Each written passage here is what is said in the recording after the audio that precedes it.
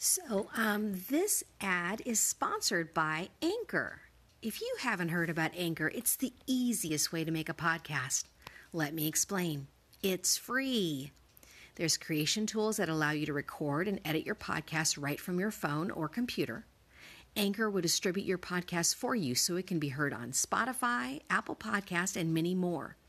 You can make money from your podcast with no minimum listenership. It's everything you need to make a podcast in one place. Download the free Anchor app or go to anchor.fm to get started.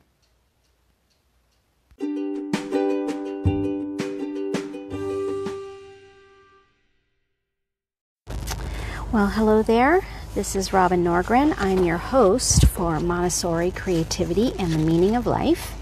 We are going through a series called Love Poems from God, and we're looking through the lens of 12 sacred voices from the East and the West, and we're looking at the poetry that they were used as a conduit, and they themselves describe it as love poetry from God himself or herself. And so we're in the feature about Thomas Aquinas. And on the segment before this one, I gave a little bit of history. So go back in the archives to find that. It just says Thomas Aquinas Part 1.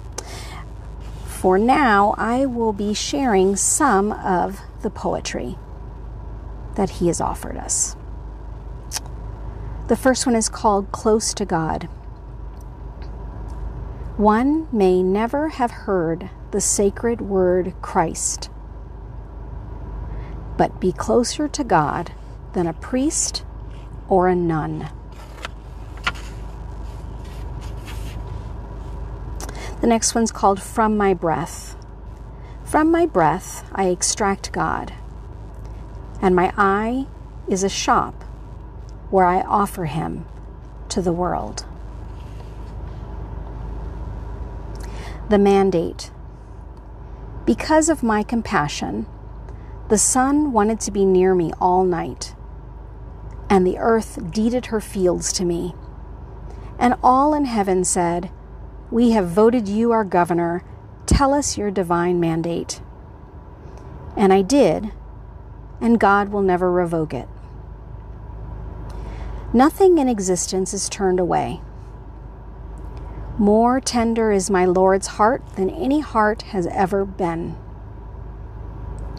So when the divine realm asked me to govern it with one simple rule, I looked into its eyes and then knew what to say to any angel who might serve as a sentry to God. No creature should be turned away.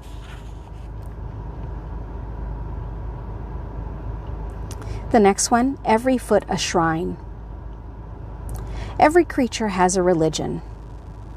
Every foot is a shrine where a sacred candle burns.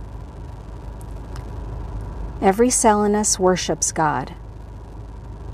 Every arrow in the bow of desire has rushed out in hope of nearing him.